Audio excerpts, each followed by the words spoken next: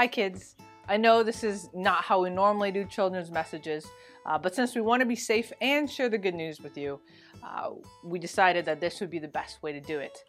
Oh, you're wondering who that is up there. Well, that is Captain Christian.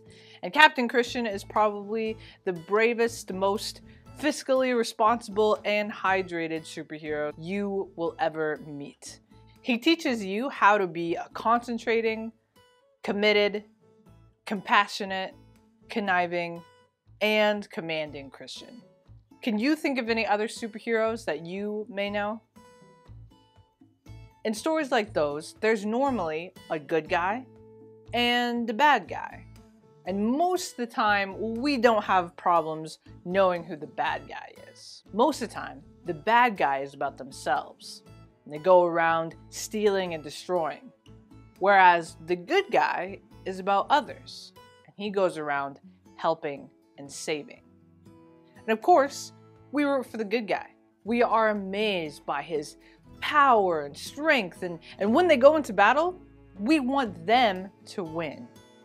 Well, just like the superheroes you may know in your life, or like Captain Christian, our Bible story focuses on the fact that Jesus is our superhero.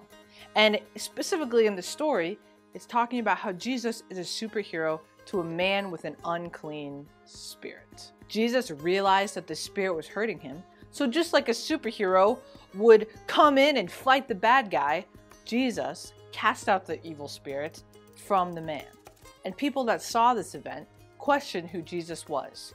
In Mark 1:27 it says, "And they were all amazed, so that they questioned among themselves, saying, 'What is this? A new teaching with authority.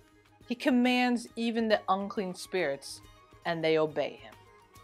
So, just like our favorite superheroes and Captain Christian, Jesus is our superhero because he came and died on the cross for us and rose again so that we can have new life in him. And we don't have to question who he is because we know in confidence who the good guy is. Jesus.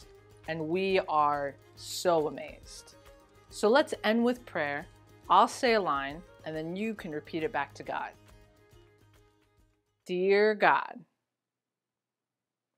thank you for being our superhero and helping and saving us when we need it.